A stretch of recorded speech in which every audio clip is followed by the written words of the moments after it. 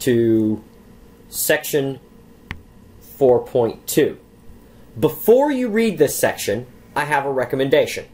You should read the UMD Berg Nexus Project's article on the idea of object egotism. Read that before beginning section 4.2.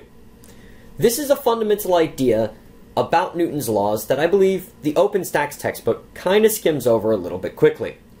The basic idea of object egotism is that objects only respond to the forces that are acting on them at a particular instant. They don't have any kind of memory. So read the article from the UMD Berg Nexus Project, and then come back and read section 4.2. Now, let's go through section 4.2, which begins with Newton's laws, which will be one of the fundamental ideas of this class. First, you have a nice statement of Newton's first law. This is a key law for the course. And essentially, it means that if there are no forces, the motion will not change.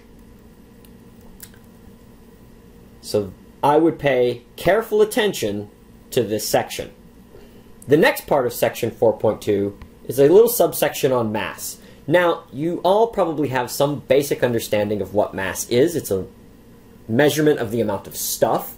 As we discussed in class, if I go to the moon, my mass doesn't change, unlike my weight, which would change if I went to the moon, because weight is a measure of how strong the force of gravity pulls down on me. That is sufficient understanding for this point. We'll get more into the distinctions between mass and weight later, so just what we've talked about in class is enough for this. So if you're comfortable with what we talked about in class, you can skip this section.